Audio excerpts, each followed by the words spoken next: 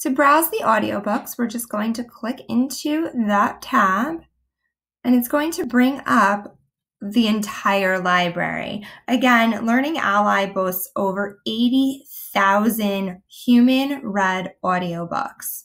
So there's a pretty good chance that anything that you're looking for is going to show up here. If you have an ISBN number for your trusted copy of your favorite novel, you can enter that in case you want to have the same pagination of your students. However, if you don't, that's fine too. I'm going to type in Night and I'm going to select Search. It's a popular 8th grade novel. I'm going to scroll down until I see the title that I'm looking for, and you can see here that we have 2 different versions of Night. This is where the ISBN number would come in handy.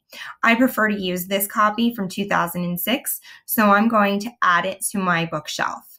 You will see that it has an available format. This voice text H means that it's being read by a human being. And then I'm going to add it to my bookshelf. When we add it to the bookshelf, we can select students individually to add them to, or we can select our entire class. So you can see here that I have a mixed grade level. So I'm going to filter my students by grade level by clicking on the grade tab, going down to 8th grade, and then selecting the magnifying glass. This will filter my list. I'm going to then select Add All, and they will be here. I can deselect students if I need to. So if I only want to add a certain number of students to a particular title, I can click on this X and it will remove them from that title.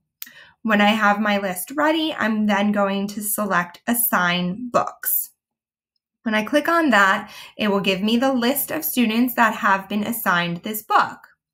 We do need to remind our students that in order to listen to the book that we've chosen, we need to download the app.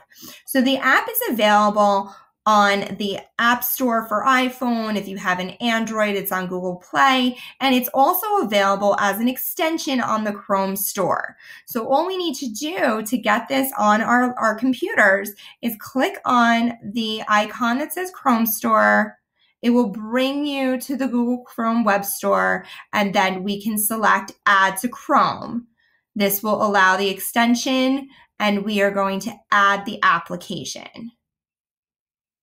Okay. Once the application has been added, students can then use ClassLink to access their Learning Ally audiobook. And they can also, once they've downloaded it on their phone, they can access their audiobooks on their phones as well.